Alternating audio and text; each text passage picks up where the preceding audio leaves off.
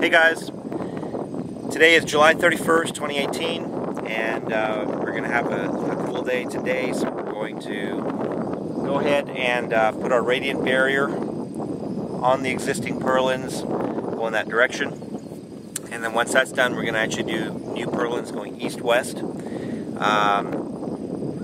the opposite direction, and then we're going to install the metal roofing and stuff on top of that second layer. That way we've got an air gap between, below, and above the radiant barrier, which makes it more effective. So anyway, that's the goal here for the first part of the day. We'll see how much we can get done, and hope you enjoy. Okay, so you're taking a look at the roof right now, and you're seeing the synthetic underlayment that is on the roof right now, and then the purlins that were done from the north to the south. Okay, so the goal is when you're putting on the metal roofing, the purlins actually need to go east-west. So basically from the closest part of the roof you're seeing here to the farthest end over there, that's the direction that they need to travel. So to be able to do the radiant barrier, you actually have to do the purlins vertically, and that's a good way to do it because as heat gets generated from the sun, this vertical channel, which is rising up like this, will actually, through natural convection, allow heat to move up the channel and cool that area, which will make the barrier more effective. So what I did here is, as you can see, basically staple a couple spots on one end. Just make sure we're not going too far over the edges. Tack it down so that the wind doesn't rip it off. And I probably went a little bit overkill on the staples there. I actually have to do a little bit less on the next round. This radiant barrier that we ended up getting, it was from a company called US Energy. We picked it up off of Amazon.com back on June 17th. And came in right away. It was on Amazon Prime. It was 129 bucks, 88 cents. It was shipped here, pretty heavy, 2 large rolls. I mean, it's hard to actually carry both the rolls and grab them because they're just kind of bulky and awkward. But it's basically a dual-sided radiant barrier, and dual-sided radiant barrier with a mylar weave that's actually built into it, so you cannot rip it with your hands. You can only what do you call it, cut it with a little knife or blade or something.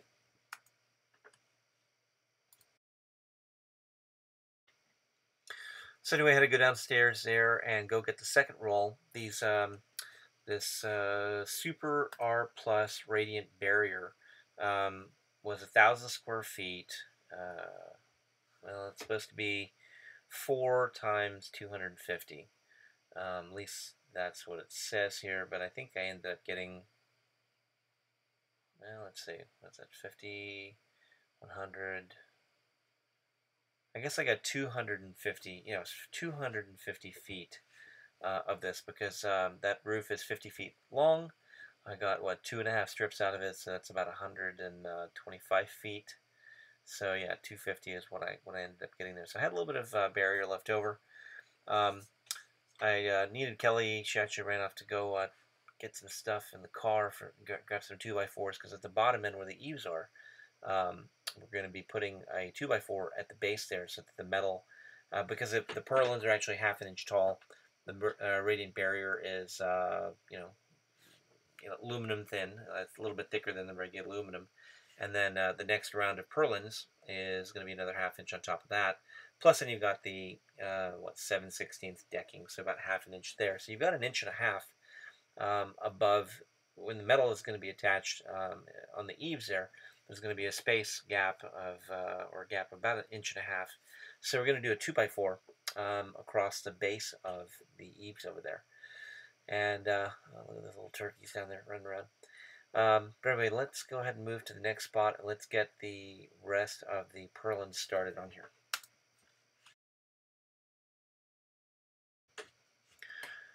Okay, so these were 16-foot purlins. They were 1x3s, or they are 1x3s, and the goal was to get them right to the edge of the decking so that when you're looking up and you're looking at the exposed rafters with the metal and stuff above them, you don't see anything else but the rafter tail, which is the classic craftsman style look for homes. So anyway, normally they say put one nail down here to get these purlins down. I went ahead and did two, and I tried to be right over the joist so that we could try to get some additional bite in there, just to give the roof more rigidity and strength. So had to measure out 24 inches on center for each of these, and then it started raining towards the very end of this whole process. And then here, just on the very far, or the close end here, that last section is actually more than 24 inches. It's more like 28 approximately. And so anyway, it just doesn't make things line up. So I decided I was just going to go ahead and line everything up from the far west side to right before this end piece that's right in the front.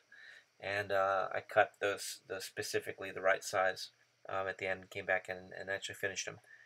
And apologize for the little black section here that you're seeing on the top left of the camera. The lens, the automatic lens opener thing didn't fully open, and I didn't notice it. So, anywho, so Kelly's down there being my my purlin helper. Handed me a lot of these things up here, and I thought this was going to be kind of pretty difficult to do because I didn't know where you're going to step and step through the foil and ruin the foil or whatever. But it was actually pretty easy to see where the purlins were below it, and to make sure I was stepping on each of those. And the roof was dry, so everything was pretty easy to walk on. Here at the very end, it starts to drizzle and mist a little bit, so we just took a break and went in town, got some ice, and did a few things, and came back. And then it was a little bit too windy and got a little bit too dark. So tomorrow we're going to go and work on putting the metal and stuff in place. And then at some point we have to build the front eave, which is going to be a certain angle and everything and adjustable so that we can maybe put our solar panels and stuff in the front. And what you're seeing here is Kelly cut me a special piece for the far end that didn't line up, and making sure that you got overlap of the purlins on the upper purlins on the lower purlins. And then we've got enough screws and everything in there, nails that are going directly in to hold all that stuff down. So it did end up starting to can you stop? Dog? So anyway, got these done, and so what do you think? Pretty cool, huh? So now we had some friends and stuff come over, and we're checking the place out. But at this point, now we've got a radiant barrier that is raised up off of the roof, so you're not going to get the emissive properties as much. You'll have some air gap beneath it, and air is probably one of your best insulators. So it's going to take the heat and deliver it right out the top into the roof, or the, ridge vent. And then we'll have another radiant barrier above it, which of course is the metal roofing. And that should make a huge difference in terms of trying to keep this cool.